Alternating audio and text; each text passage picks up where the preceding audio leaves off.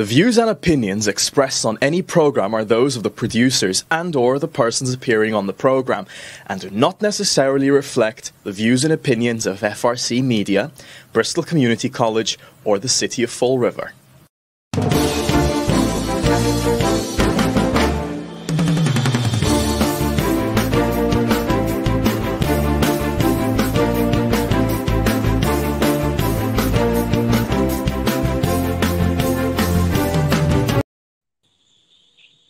Welcome.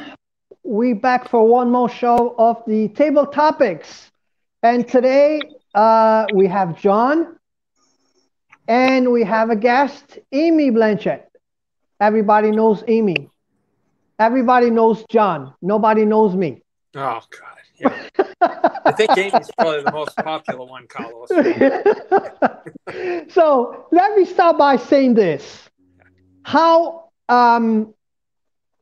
we're gonna do our show today is I have a few questions that I would like to have a yes, no, and then we can talk about. Do you agree, John? Yeah, I'm fine. Yeah, that's fine with me. Okay, so today we're gonna talk about how our country is divided. Okay, all right. Am I gonna get ganged up on today? No. But here's the example. Here's the perfect example. We are three friends. Yeah. We know each other for a long time. And we're going to take our friendship as an example. Okay. Here, I start by one side of your screen, me. I am an independent that thinks more liberal. So I voted for Biden.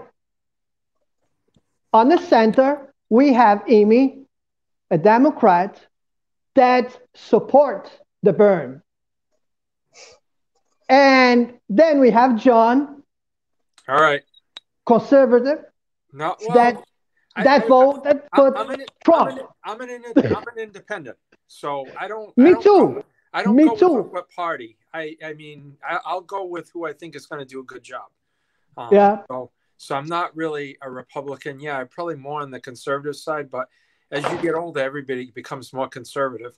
So. But go ahead. So clarify that. With that clarified, we probably have different opinions about what's going on today at this time with the our country, with people trying to blame Trump for stuff that people say that he's guilty and people say that he's not guilty. But one question is, did you agree with all the policies from your favorite candidates, John? Yes. Did I agree with I don't agree with anybody on every policy. I'm sure there's something that I didn't agree with. I agreed with the majority of his policies, though. Okay. Amy? Yes. Did you agree with every policy that your favorite candidate was proposing? Bernie, and I just want to say I'm more of an independent democratic socialist, but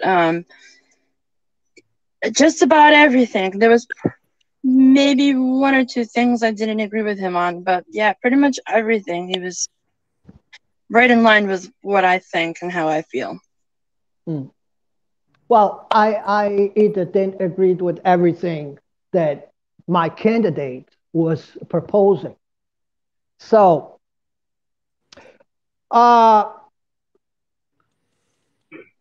you think that what's going on right now is constitutional or not? Who? Me? Yes. No, John. I don't think it's constitutional. He's not in office anymore. This is just a big show, is all this is. If you listen to it, it's a trial. I've been listening to some of it. Yes, I understand everything that happened, but you can't say that people did that. I mean, people, if someone tells you to jump off the bridge, are you going to jump off a bridge? People did things on their own, but I mean, that's regardless of this. This is unconstitutional. This is basically to let him not have him have the ability to run again. That's all this is about. And to just continue. My feeling is we have so many things going on in this country, but we have a week or two to just sit there and go through a trial, which is going to come out. They already know he's probably not going to be found guilty. So, yeah, it's only more divisive. That's my own opinion. But Faith, Amy. Yes, I do think it's constitutional. I absolutely do. You know, I appreciate your opinion, John, but it wasn't just that one isolated incident where he was like, go to the Capitol. You know, it was over the course. I was just watching court TV all day today, and I was watching the trial. It wasn't just one isolated incident. He'd been egging them on Twitter and various social media outlets for weeks, months even. You know, they had very detailed plans. This wasn't something that was just spur of the moment. This was planned. This was thought out, you know. So, yeah, I absolutely do think it's constitutional, and I absolutely do think it's necessary. We should not ever have a president be able to run again who pulled something like that. I mean, people died. This was a very serious situation. It's not something to be taken lightly. Our capital was destroyed. So much history in there, and it just breaks my heart. I can't watch those videos and not be sad or upset about it or very angry, you know? Yeah. Well, yeah, let me ask Amy, both you and Carlos, this question. So are you both against violence? Any kind of violence? I condemn what happened at the Capitol building. That shouldn't have happened. But I am, absolutely. Okay, so there were people that their businesses have been destroyed all summer long. People have been murdered. Mm-hmm. And you very rarely, if any time, heard somebody that was liberal or a Democrat condemn that. Very rarely heard them condemn that violence. You know, we keep getting this argument about the Black Lives Matter protesters, but fact of the matter is this: Amy, it's not all Black Lives Matter. This is Antifa, who has destroyed buildings. They're still demonstrating and destroying businesses out in Portland, Oregon. So it's not just that. But who is Antifa, really? Because it's been found that there's been white nationalist groups at these protests destroying things and inciting violence. So is it Antifa that people keep saying, or is it these white nationalist groups that are there? Well, let me say this.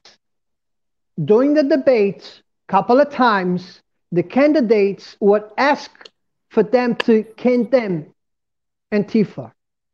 Joe Biden did, more than once. Oh, really? Trump never did. Trump, matter of fact, went so far to say, what do you want me to say? You tell me what I'm going to say. What can I say? That's how far you went. He never condemned him.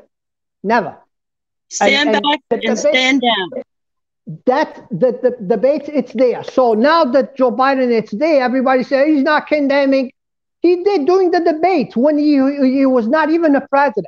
But it was just to clarify that. Now, constitutional or not is the question. And until I have that question answered, should not be what's going on right now. First, we need to know if it is or not. Yeah, because if it is, now we have a case. If it's not, we don't have a case. Right? It says a president. A president is the president that's in office now. That's my feeling with this. My thing is the Democrats won. Okay. The progressives won. So get their agenda out there. I don't understand why they feel that they have to impeach a president that's not there. It's only going to be more divisive in this country if you continue this. But you want me to... John, I can tell you the truth. Yeah. I think that the Republicans are the ones that want to impeach him. Okay, not the ones voting. The ones out. They want, because they don't want this. They don't want him again running for president on that party. That's why it was a word out there that he was going to form his own party, because the Republican Party don't want a chance for him to run again, because then he's going to kill the rest that's left from the Republican Party. That's my opinion. Well, the Republican Party was pretty much dead prior to the last 4 years. I mean, a Republican president hadn't won since Bush. So the Republican Party is exactly the same as the Democrat Party. If you ask me, they're both the same. They just, you know what I mean, we'll go with different things. But yeah, that's my feeling with it. You know what I mean? They're both the same. They're both the same, you know. I'll give you that. Democrat and Republican are very much the same at this point. Both the So, same. Amy, Amy, let me ask you something with this. Look at what happened with Bernie Sanders. They stole the election from him twice. And I'm forever heartbroken, and I will never get over it. And he let it go. You know what I mean? My thing is, one of the debates, I kind of thought it was kind of interesting with Bernie, that I was like, you know what? I think you're selling your people out, because basically they were asking about his 3 homes. And he's saying, what, people don't have 3 homes? I have a house in Vermont, I have a summer house in Vermont, and I have a house in Washington. It's like, dude, very few people own 3 houses. So if you're a socialist for the people, I don't think having 3 houses is helping your cause. You know? Well, I mean, if you have to go back and forth to Washington, would you rather that your legislator, have a home to go to, or that he's paying excessive money, for hotels and things I don't have a problem. I don't have a problem owning a house in Washington. I do have a problem with you owning a summer house, $1 million summer house on Lake Champlain or wherever it is. You can't pretend to be, for the people, and then you get very upset when people question you about owning a summer house. That's a little ironic to me. But he is for the people, though. I mean, he just raised like $4 million, for the state of Maine for Meals on Wheels and food security. He could have kept that money. He put it in an account. Amy, what's that compare with the president giving up his salary? Come on, that's peanuts. Don't even mention that, because Trump, come on, when it comes to give money away, Trump, it's all the way there. But just look at me. Colin's going to get from me today. Wait. One more thing on Bernie, though. He is for the people, because he ran for office twice and lost. And still, he's one of the only people sitting there saying, we need this and we need this now for our people. He's one of the only people that has continuously, every single day, fought for us, no matter what. Amy, you didn't think he sold out during the first election. He should have gone after them and that party. He knew what they did. And the second election, you think Joe Biden beat Bernie Sanders? Well, I don't. I was at the rally in Boston. I don't. That's why I don't associate with being a Democrat. I don't agree with their whole process at all. Yeah. All right. I think we can agree on that, because again, the parties are the same. John. Yeah. Yes. Why not a third party? I'd rather see many parties. A lot of different countries have more than 2 parties. Why not we have a party that looks out for everybody's interests? If you have an interest in this, why can't you have a party? Your own specific party. I'd like to see more than 2, more than 3, more than 4. Well, there's so many different. Go to Portugal. You have 16. Well, I wouldn't have a problem with that, because people would see that someone's fighting for their interest, for things that they believe in. And, I don't think we get that now. I mean, it's saying Trump is a Republican is the guy was pretty liberal all his life, was in liberal, areas and, with people kind of, intermingling. So he's not really a Republican or a conservative from my feeling, I think that's when we have the problem, is the candidates are not really running for what they believe. They're running with the party that can get them elected. Yep. That's the problem. That's why we divided, because Trump runs thinking one way and Burning Run thinking another way, and nobody's getting anywhere because you're really not telling the truth what you believe are and what you're going to do when you get elected. Yeah. That's the problem, and that's why we so divided. Because if we all believe on the same thing, it's no reason for a party to be divided. We all want the same thing. Yeah. Right? Exactly. Yeah, exactly. But I don't think everybody in America wants the same thing. You know what I mean? There are things I'm sure that both you guys want that I don't think, you know what I mean, I would want. You know, there are just certain things. People have different beliefs about different things. My issue is, like, we have a $27 trillion debt. Who's going to pay for this? Who is going to pay for this? It probably in our lifetime, you know, if they come in and say, hey, the game's over, you know, there's going to be a lot of unhappy people, you know? Well, somebody told me that that's the last thing they think about. It's paying back, because never going to be paid back. We're just going to keep printing because we print our money. So we're just going to keep printing. Forget about how much we already printed. Yeah. But Carlos, you know, we've seen what happens in other countries when people lose confidence in the money. What happens? We've seen it in Argentina.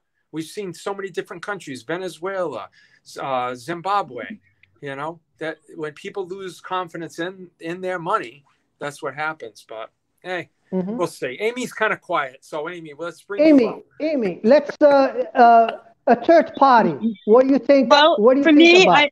I say, what about all these trillionaire billionaires like Bezos? What are we doing about them? What are we doing about their tax bracket? Why are they allowed to continually profit in the millions and billions every year, not and get tax breaks, not pay their employees a livable wage? You know, why aren't we attacking that? I agree with you. See, look at this, Amy. There's another thing I agree with you. Why does he get a free pass? Why does Facebook get a free pass? Right. You know, Twitter, why is he getting a free pass with these things? It's, you know, yeah, I agree. And the funny thing is, guess what? Like I started the show, we are three different people, but we all want the same. We may not agree with each other all the time, but we just want the same thing. We want a good country, you know, a country to treat everybody the same, and you know, and move on. Yeah, that's what we want. Doesn't matter what party we belong. That's what we all want as Americans. Yeah, that's all we want. Well, I have to say, and I've talked to a few people about this, and I listen to financial people. This is the first time in my whole life that I've heard people say that they wanted to leave the country. And I'm not talking, this has nothing to do politically. This is just that this is not the country that people are brought up in. And they just don't feel secure here anymore. They don't feel safe with the economy, with all the, you know, violence that we had over the weekend, the violence at the Capitol building. People don't feel it's the same country that they grew up in. And I hear that a lot, where there's videos out there. Where can I live on $1,000 a day, a month? What country can I live on $1,000 a month that's safe? You know, and I can send my kids to school in safety. And I think that's really a really sad state of affairs for America.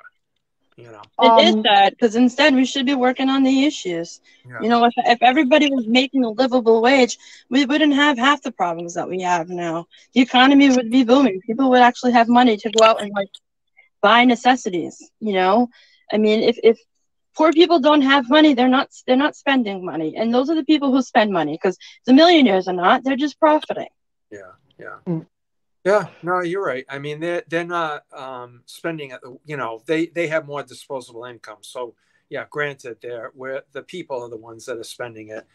So I agree with you there, Amy. See, there's like 3 or 4 things right there. They're keeping their money and they're sending it overseas, and they're not being taxed on it, and they're continuing to profit. Yeah. And we, the people down on the very bottom, we're screwed consistently. Yeah. Well, let me ask you this then. What do you think then? Do you believe, and like now what's happening is we're having people coming at the southern border again, and they're saying they're not being tested with COVID. So when you bring more people into a country, does that not, the whole supply and demand of jobs, if you bring more people in, the wages are going to go down, as opposed to if you have less influx of people coming into an area, you're going to have a higher level of income. And I think over the last 4 years, we had an increase of income of like $4,000 or $5,000. I mean, is that associated to the slower immigration, or? I don't really think so. Because people think, when you come into this country as an immigrant, that it's easy. It's not. My ex-husband was an immigrant when he came into this country, and when we got married, and he needed to get his green card, it was a very lengthy process, and it was expensive. Yeah. And he wasn't allowed to have health insurance because he didn't have a social security number yet. We had to work on getting that, and you're not allowed to apply for food stamps or anything like that. So for me, it's crazy when people talk about immigrants and how immigrants are taking everything. No, they're not. They're not taking everything from our country. Yeah. It's very hard to get the things that a lot of these people speak of. Nothing is for free in this country. Yeah. It's hard to, a lot of these immigrants come in and they're trying to find work under the table just so they can make enough money so they can apply to get their green card or their citizenship. But I'm not coming from an emotional standpoint. I'm talking about if you bring more people into a country, or you bring more people. If we got 10,000 people in Fall River right now, you just put 10,000 more people in Fall River. Is that going to help the environment, the work environment for the people that are already here, the other 90,000 people? You're going to have 10,000 more people competing with the 90,000 people that are here that are struggling.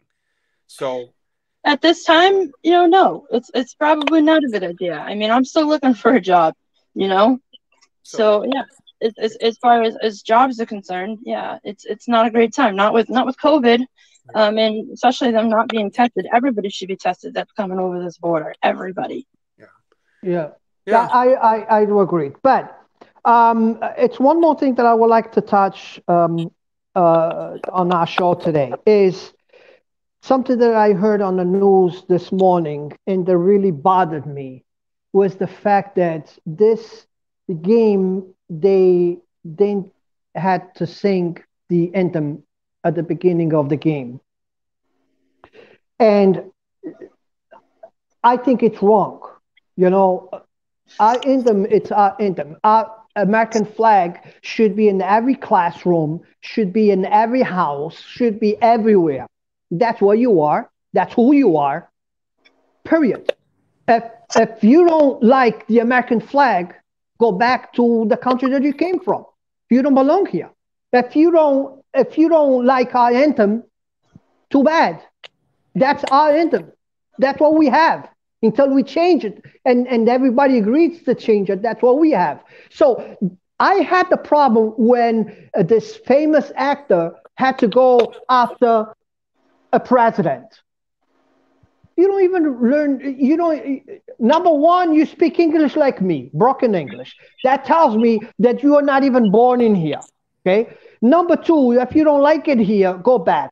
Number three, the only reason you're here is because you make millions of dollars, okay? And I don't even know how you got an easy pass to come here just because you are an actor, okay? So I do have a big problem when they are pushing aside our things as our anthem. John.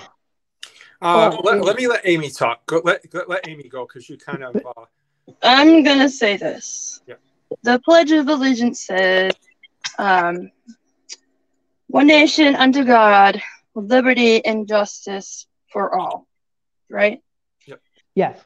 So if you are coming into this country and expect liberty and justice for all and fair treatment and equity that we preach all the time, and you see what's happening in this country right now, where tons of protesters that protested Black Lives Matter are arrested and tear gas when they were not even doing anything.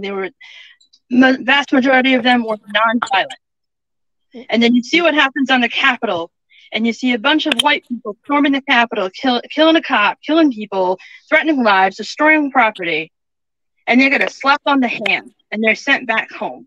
They've all been Amy. A lot of them have been arrested. The guy that has the horns is going to probably go to jail for 30 years. So these people. Well, he should go to jail longer than that. But some of them have already been sent back home, and they're just on probation or whatever. It's a slap on the hand. Well, some of these people were armed, but we have black unarmed people in this country being shot. So some of these people, when they're protesting, this is what they're saying, and it's not that they don't love this country. It's that they love it enough to bring us back to with liberty and justice for all. So when we talk about all, who is all in this country? Everybody. It should be. Yeah, but now it is everybody. It is everybody. But because an accident that somebody, a police officer, which is charged for murder, killed somebody, we should not change the anthem because of that. No, I'm not saying to change it. But it's going to hit you a different way. If your son or your mother was shot by the police and was unarmed, and the police just happened to walk into an apartment, had nothing to do with them, and shot the person dead. Look at Breonna Taylor. If you're Breonna Taylor's mom, do you feel the national anthem right now? Well, that's the way I feel. If a cop stops me for speeding, I'm not going to tell him, go after him. He was driving faster than me because I was behind him. No, it was me. I got caught, not him. And he was driving faster than me. So every case, it's different. And they can, and probably you were not even stopping him, but he stopped me. So I need to take the responsibility for me. That's who he caught. He got me. So that's what I'm thinking is, because one person got killed, that doesn't mean all the cops are killers. That doesn't mean that all the black people is going to be killed. You know what I'm saying? Things happen.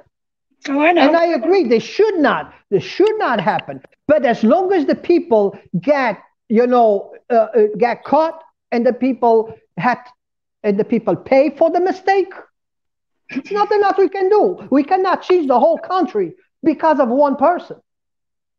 John, yes. You're too quiet. No. I mean, I understand where Amy's coming from. I totally get where Amy's coming from, but I think whenever you see something that happens, I like to read more than one publication, because everybody now, any of the news, they have this spin on it. It's gone are the days of Walter Cronkite where they would tell you, Amy walked down the street, somebody tripped Amy, and this is what the person's name is. Now it's like, Amy was walking down the street. She shouldn't have been there in the first place, or something stupid. Yeah. But everybody puts their own opinion into it. Yeah. So until we can an emotion, that's with the worst. Yeah. Yeah. It's, what I mean? It's until we can kind of get exactly what happened in cases, I don't think it's going to help. I don't think the media helps in this situation at all either.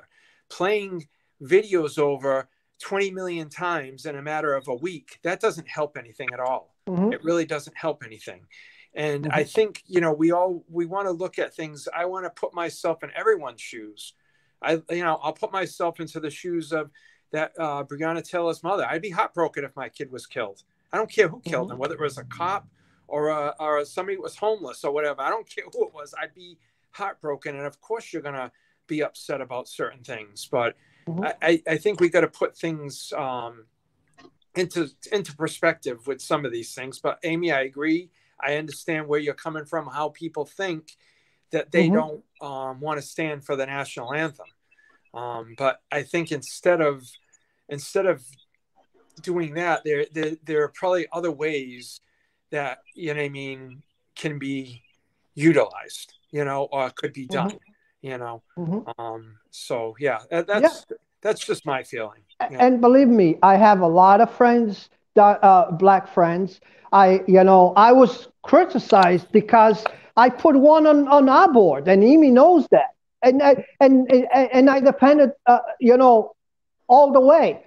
It's not the color of the skin that's going to identify a person.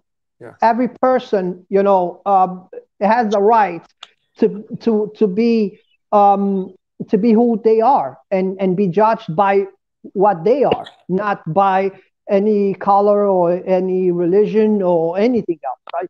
And that's why this is the best country in the world. Because of that, we should not be charging anybody by any means. But with that being said, I think Steve, it's already screaming. I think we over time. So you guys, thank you again for the show today. It was a great show, and I hope I can see you guys back again next week. Sounds good. Thank you for having me. Yep. Thank you.